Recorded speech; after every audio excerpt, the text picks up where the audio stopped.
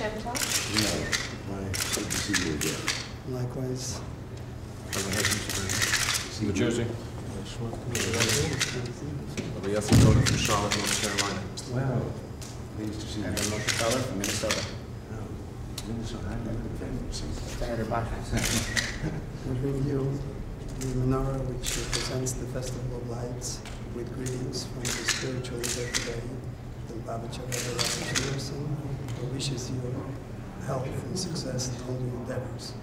It's a message from the spiritual leader to the leader of the world democracy, and it's an exchange of hopes that we all enjoy the symbol of the Menorah, which is peace for all mankind and uplift from darkness into light. We wish the President and the First Lady all the best and good health. Well, thank you very much. I'm very proud and honored to receive this, and also most appreciative of the fact that once again you are responsible for the national mental of this Lafayette Park. This, I think, is a symbol of the very basis of our Judeo-Christian tradition. And I wish you a happy holiday. Thank you. Thank you very much. Thank you. Good health and the best of everything. Thank you very much. Thank you very much. It was nice meeting with you. God bless you. Thank you very much.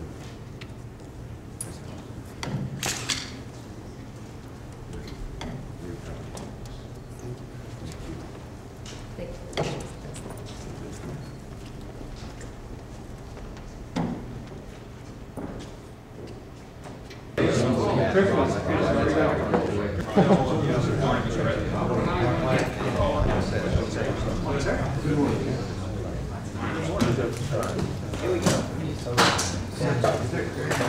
Circulation of this.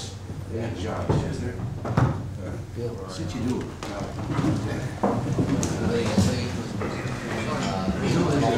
Very full meeting. The size of the book. But I wonder if I could just take a second here on something that might be of interest to you. I've been, as you know, Johnny one note on the help wanted ads, and do we really know what is full employment? Right now it stands at unemployment at 6.9%. It is my understanding that the old tradition that 4% unemployed represented full employment, that there would always be that many people between jobs or just coming in. But it's my understanding there was never any actual verification of that, or they just had to grab the figure out of the air. So whether we have full employment or not, people have just sent me this because I've been inquiring about these ads. The College Board's Help Wanted Advertising Index measures the volume of classified advertising in 51 major newspapers across the country. And according to this survey, the nationwide Help Wanted Index, these are Help Wanted ads, has nearly doubled since September of '82. In New England, the Help Wanted Index stood at an all-time high in October. In Northern Virginia, the volume of Help Wanted ads in 20 suburban newspapers over the past 6 months is up nearly 50% from last year. This Sunday's Washington Post carried 48 pages of Help Wanted ads, more than the sports and business sections combined. Of these 48 pages of Help Wanted ads, about one-half were for entry-level or fairly attainable jobs. 3 pages of ads for sales workers, many at entry level, 40 advertisements for openings for retail workers, 26 for roofers, 24 for plumbers, 51 for carpenters, and 16 for painters.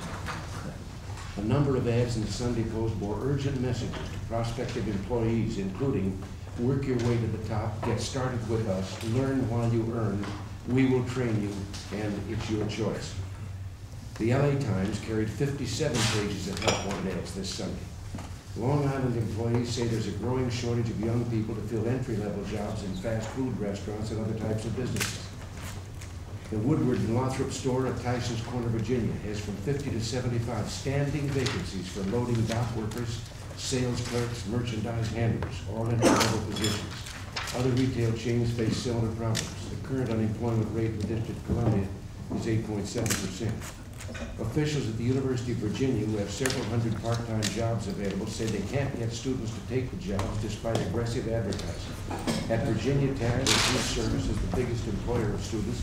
About 100 part-time jobs are open. In Richmond, Safeway Stores Incorporated recruits senior citizens to take the hard-to-fill entry-level posts of courtesy clerks. Geez, I'm glad of that. I'll have something to do years from now.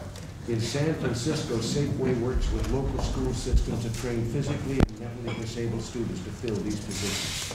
In Atlanta, New York, and a growing number of cities around the country, Burger King offers educational scholarships to lure teenagers to work in the fast food chain. Last May, a Northern Virginia parking lot paving company had jobs worth $500,000 to do, but no one to take them. In Fairfax County, the lack of workers has slowed home and swimming pool construction and has left department stores seriously understaffed. I think we ought to be able to claim we have full employment. Not quite. We're getting there, but not quite. I think another percentage and a half down. It becomes very difficult to pull those numbers down, Mr. President, when we pay people a lot not to work. It's not as difficult. Why don't you go around that way with Stella there? Last time. Wife's gonna see us tonight, too. Good. I'm introducing Bush. What are you doing, running for next time? They told me it's your request. Those are the people who are supposed to come. That's beside the point. All I'm running for now is my life. Came bouncing back, and I think shook all the people who said after 60 you're through, you know. Very well. It's good to see I you. appreciate you coming up to New Hampshire. And that really made an exciting time for the Well, station. listen, that was a morale booster for me. That's Good. A lot of support up there. really good. Right. I'm sorry about tonight, but this is that long time Christmas schedule. I'll be shaking 450 or 500 hands tonight.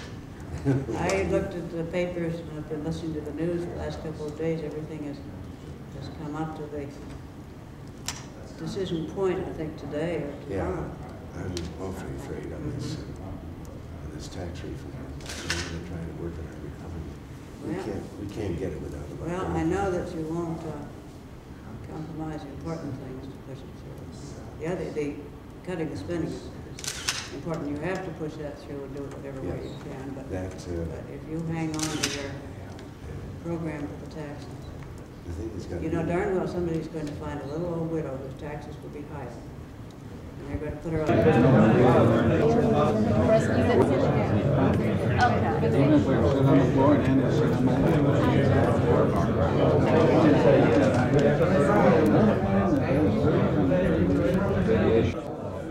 It must be 6 foot wide.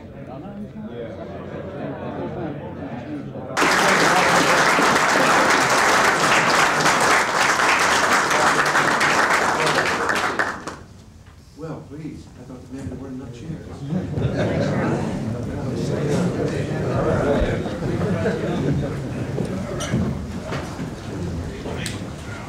I welcome you all here to the White House and thank you very much for what you've done and what you are continuing to do to help us sell savings bonds. I'm kind of proud to have this job in a country that's so unique as this one that can turn to the private sector and get things done that'll make life better for everybody in our country. And we are unique in that respect. Today, as National Director of the Savings Bond Program, let me tell you that you have a terrific team for the success of the annual bond campaign really depends on all of you. Bob Mercer, your national ad in today's paper sets the pace for 1986. We've got the lead on a smart investment. And you have a team that can set the pace for a record-breaking 1986 campaign. I've got to say, though, that Bob Mercer has a bit of an advantage. After all, he's got a lighter-than-air force. To support his efforts on the ground. And Jim Gray, Your 1985 theme, Celebrate America, was a real winner, both in philosophy and results. When Jim Ray took over from Roger Smith last year, he pledged to exceed Roger's record, 125% of goal.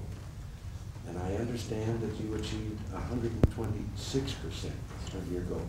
And I know Roger won't begrudge you that, not at all. I'd settle for 100% from the Congress. And I salute you all, and in particular your retiring chairman, Jim Barry, and all the national chairmen who served for their magnificent achievements. And I wish you, Bob Mercer, and the members of your committee all possible success. With that, I'll shut up. Well, thank you very much for your kind remarks, Mr. President. We were here last year about this time, and you had told us that there was a great spirit out in the country, and I had the privilege of seeing that spirit and the togetherness. So for that, we thank you very much. I also appreciate your great cooperation, as well as Secretary Reagan in the beginning, and now Secretary Baker, and particularly Secretary Baker was with us today with all the things happening today, and for that we're very grateful. And I would like to present to you our final report of our campaign. And as we stated, Roger said he encouraged me to run him off the road, and we did. And we've also now are encouraging Bob Mercer to do as well, and so with that, we thank you very much for your help. Well, thank you. I look forward to looking at this. I'm picking up the challenge, Mr. President, and I have a great team going for me already. You'll be happy to know that Kay was already in Akron and has me shaped up, so we're off and running. I'd like to present to you the campaign for this year, savings bonds, a great deal. We've got these three little characters on there. Somebody told me they look like Graham Rudman and Rostenkowski. I don't think so. It's a great program, and I'm very confident that we're going to approach and maybe exceed the 2 million mark. Well, that's wonderful. Well, again, I thank all of you here for what you're doing, and I understand now that unless there's someone else to be heard from here. No, that's it. Well, then I have an opportunity. I'll go up to the door there and get a chance to meet each one of you, and we can have our pictures taken. And then I can assure you, if you think the picture with me will get you in trouble, just